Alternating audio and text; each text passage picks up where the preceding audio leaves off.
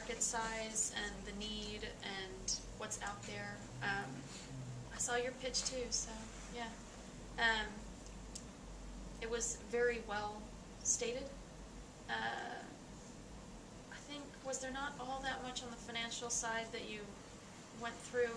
Didn't give a whole lot on how it works with investors and stuff like that.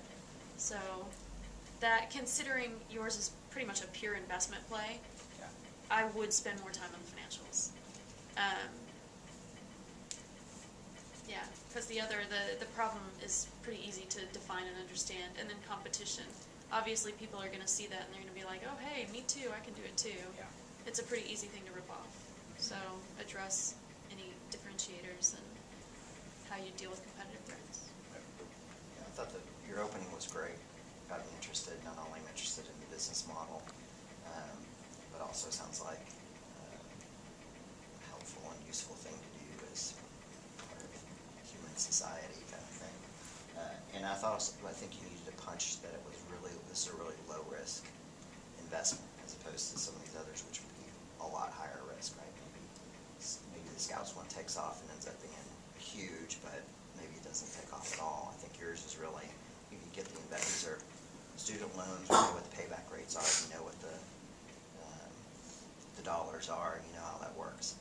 I was left a little in the dark with so existing loans that are in India, and I got to somehow transfer that to the U.S. Is that just a market mechanism that's already in place, or is that a fairly complex process that you're going to have to figure out how to do?